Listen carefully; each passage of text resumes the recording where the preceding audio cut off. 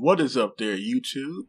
This is J-Man Time, and today I have a video on Swedish armored cars of the Second World War. Now, Sweden was one of the few neutral countries that didn't get invaded in the Second World War, and this is largely because the Swedish army was the most powerful of the Scandinavian armed forces in the Second World War. And one of the reasons why was the Swedish army had a number of well-designed tanks and armored cars. But this video we're going to focus on the armored cars of the Swedish army of the Second World War. Sweden had been developing armored cars since the mid-1920s and had built up a fairly large fleet of armored cars before the outbreak of World War II. So let's go over some of the Swedish armored cars of the Second World War. And the first armored car on the list is actually the oldest one, and that is the Tadholm Brook Panzerbil M25, or the Panzerbil M25, which was a four-wheeled armored car that was constructed between 1924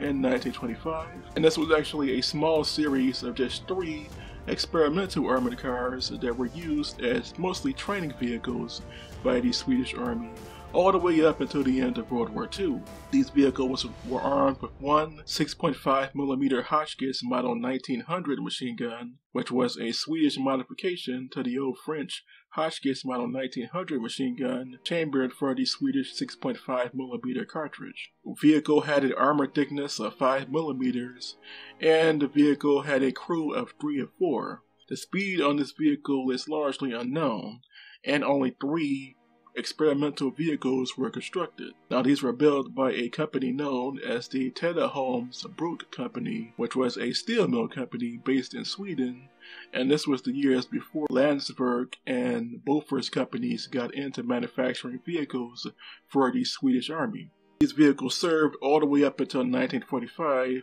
and served during the Second World War. One of the prototypes was scrapped in 1935. The other 2 prototypes stayed in service as training vehicles until the end of the Second World War, where they were finally decommissioned in the late 1940s. The next armored car on the list actually comes from the early 1930s, and this was the Landsverk Panzerbil M29. The FM29 was an experimental heavy armored car that was constructed for sale to the Swedish army by both the Landsverk and Bofors company, the same Bofors company that would go on to produce anti-aircraft weapons for both the Swedish army and anti-aircraft weapons for export to Allied nations during the Second World War.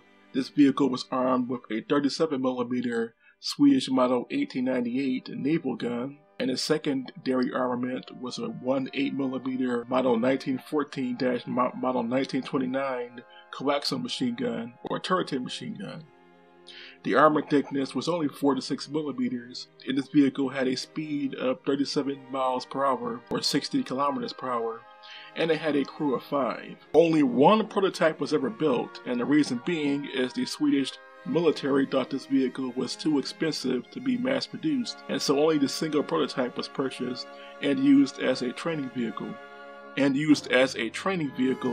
All the way up until 1945, where it was finally replaced for more modern armored fighting vehicles. Now, this vehicle here actually reminds me of some of the heavy armored cars that were developed by Czechoslovakia during the 1930s also. It also reminds me of some of the homemade armored cars that were used during the Second World War. The next series of armored cars comes from the Bofors company, and these are actually armored trucks known as the Bofors Panzerbil M31. And these were multi-purpose armored trucks that were constructed between 1930 and 1931. 32 of these armored trucks were developed and were mostly used as training vehicles by the Swedish army during the years before and during the Second World War. These vehicles were armed with one 37mm M1898 naval gun, and these were later replaced in World War II with one 20mm Bofors M40 anti-tank autocannon / anti-aircraft autocannon. They were also fitted with one 6.5mm Model 1929 coaxial machine gun in the front of the vehicle. The armor thickness was 5.5 to 13mm, and the vehicle had a speed of 37 miles per hour, and it had a crew of 5.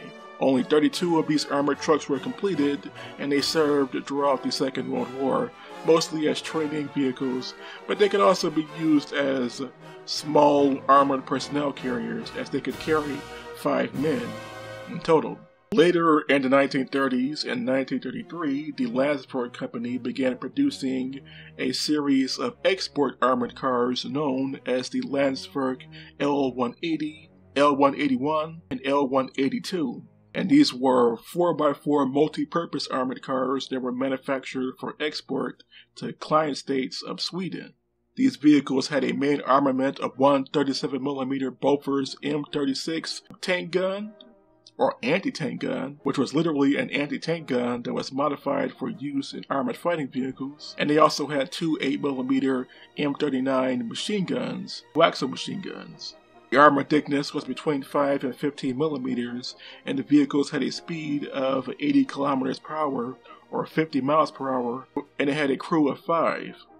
Only 48 vehicles were produced, and only 5 of these actually served in the Swedish Army during the Second World War. The remaining vehicles were actually exported to the nations of Denmark, Estonia, Ireland, the Netherlands, Lithuania, and Finland. 2 of these vehicles were also captured by the Soviet Union and Nazi Germany during the Second World War, and they were captured when the Germans annexed the Netherlands and when the Soviets annexed Lithuania, Estonia, and Latvia during the Second World War. So only 5 of these vehicles actually served in the Swedish Army during the Second World War. Keep in mind, Sweden was neutral in World War II, so these were not actually used in combat by the Swedish Army. The next vehicle on the list was actually not used by the Swedish forces, but was used by Denmark, which was an ally of Sweden during the Second World War, at least a neutral trade partner of Sweden. And this vehicle is the Landsberg L185. And this was a one-off experimental vehicle that was actually designed for sale to Denmark with the hopes that the Danish army would purchase more of them, but they only purchased this one prototype. And this was a multi-purpose armored car from 1934. This vehicle was armed with one 20mm Madsen M38 autocannon, which also serves as an anti-tank weapon, and was armed with two 8mm Madsen machine guns, coaxial machine guns. The armor thickness was 5 to 15 millimeters, and the vehicle had a speed of 80 kilometers per hour, or 50 miles per hour, and a crew of 4. Only one vehicle was sold to Denmark just before World War II and was later captured by the Germans when Germany annexed Denmark in 1940. So this is one of the few Swedish armored fighting vehicles that actually saw some service in the Second World War, despite Sweden actually being neutral. The next armored car on the list is actually the best Swedish armored fighting vehicle of the Second World War, and that is the Panzerbil M39, also known as the Lynx series. And this was originally a project that was developed for sale to Denmark also. Now, Denmark actually purchased the first 3 prototypes in 1938, and they actually served in the Danish army until they were captured by the Germans in 1940. Now, Sweden had produced 15 more production models, but these were later taken in to Swedish service following Denmark and Norway's annexation in 1940 by Germany when Germany annexed those 2 countries at the start of World War II. Sweden would go on to produce some 48 of these Lynx armored cars for the Swedish Army.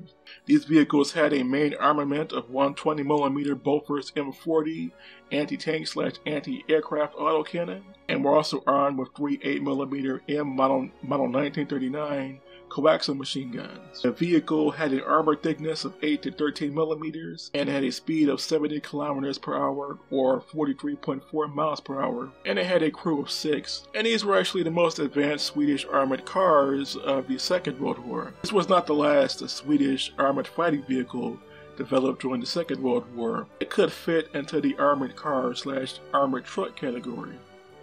And that brings us to the last vehicle on the list, and this is actually a Swedish armored personnel carrier. It is not really an armored car, and that is the Terrangbil M42KP, which was a limited production armored personnel carrier that was produced by Sweden from 1942 all the way up into the 1950s actually. And this vehicle was actually developed as a response to armored personnel carriers being used by both the Allies and Axis powers in the Second World War. Keep in mind, Sweden did not really have any armored personnel carriers. The Panzer-built M31 was the closest they had up until this point. So in 1942, the Swedes began manufacturing these armored personnel carriers for the Swedish army. And they had a main armament of two 8mm M36 twin machine guns. The armor thickness was between 8 and 20mm, and the vehicle had a crew of 2 but could carry 7 troops. These vehicles would actually go on to serve the longest out of all of the Swedish vehicles developed before and during the Second World War. These vehicles, after World War II, would go on to be used by the United Nations, or the UN, as peacekeeping vehicles throughout the Cold War. And they were also used as armored personnel carriers by the Swedish Army all the way up until the 1990s. So these vehicles were in service for like 60 years past their due date. And they were some of the most reliable vehicles. These vehicles are also famous for having been used during the Congo crisis of the 1960s, also known as the Katanga War of the 1960s in the Congo region, where they were actually used by Irish peacekeeping troops who came under attack by some of the locals during that conflict. Some of these were also captured by the opposing forces and pressed into service as armored personnel carriers with the state of Katanga and Kasai during the Congo crisis of the 1960s. So these vehicles had a very long service history after World War II. And that's basically it. These were the Swedish armored cars and armored car-like vehicles that were developed before and during the Second World War. If I had to pick, obviously my favorite is the Panzer-built M39 Linux, as that is the best looking Swedish armored fighting vehicle or armored car of the Second World War. So what do you all think of these Swedish armored cars? Please tell me in the comments section below. And until next time, this was J-Man Time, signing off.